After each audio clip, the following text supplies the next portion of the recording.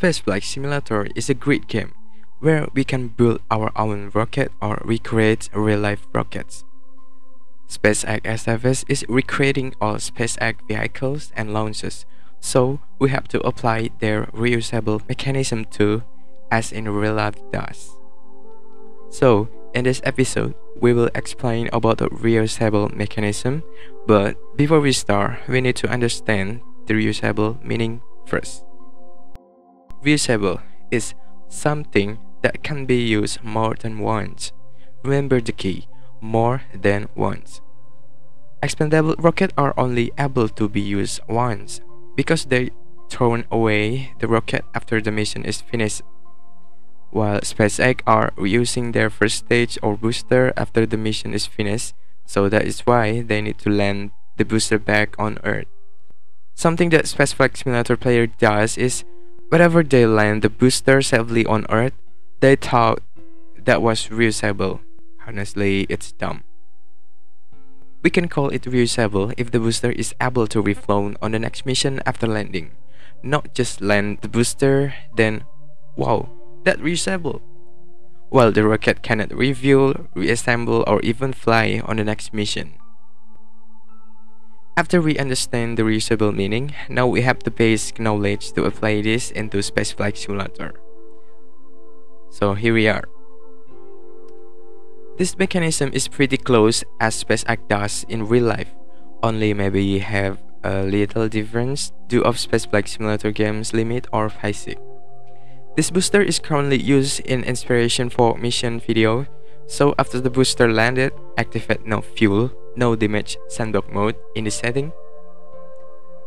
Instead of bringing back the booster using drone ship, just activate the sandbox mode and return the launch sites.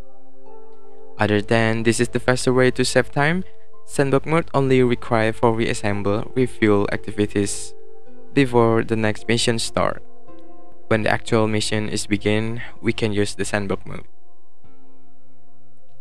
After the booster landed back to the launch site, connect the booster into the strong back docking port and then refuel the booster to make them able to reflown on the next mission.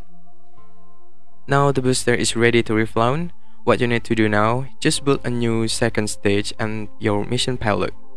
I'm gonna launch Starlink payload for the next Starlink mission. Now activate all the sandbox mode to make the reassemble process faster. Attach the second stage into the third stage. Set all staging. And now you are ready to begin the next mission using the same booster.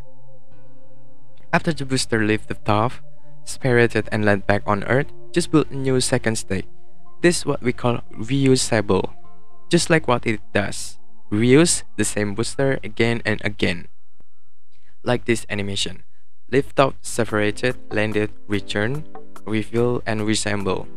Then reflown, separated, landed, return, refuel and reassemble, as long the booster hasn't been damaged.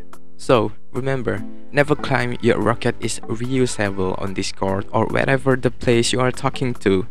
If your rocket cannot reassemble or even refuel to begin the next mission using the same booster, this is not reusable but landable, right?